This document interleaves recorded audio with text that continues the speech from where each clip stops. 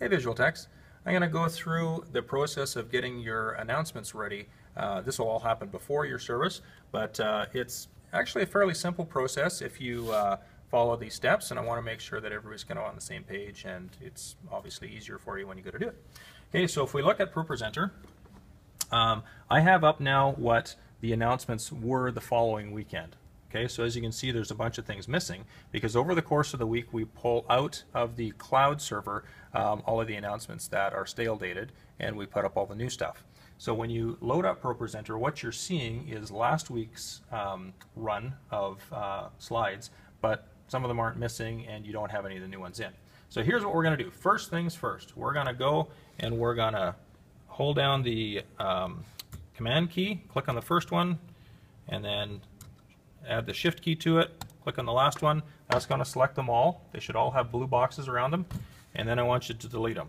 Hit your delete key to let you up. So we've just wiped out everything that are in your announcements slide. Okay.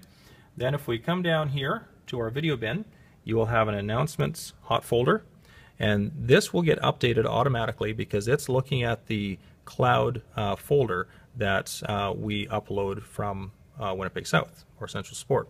So in it, what we want to do now is we want to take all of these slides and pull them up here. So we're going to do the same thing. On that first slide, I'm going to hold down the command key, I'm going to click it, and then I'm going to go to the last one, and I'm going to hold down my shift key as well, click on the last one.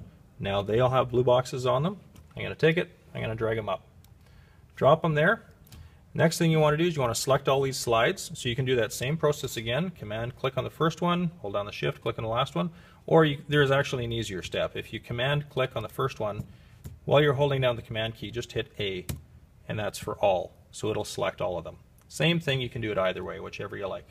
So once you've selected them all, you're going to right click on any one of them, and you want to go to next timer.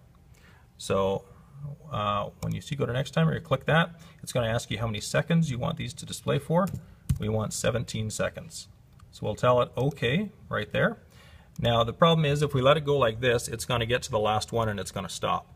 So we need to go to the last one, right click on it separately so that it's the only one that's selected now.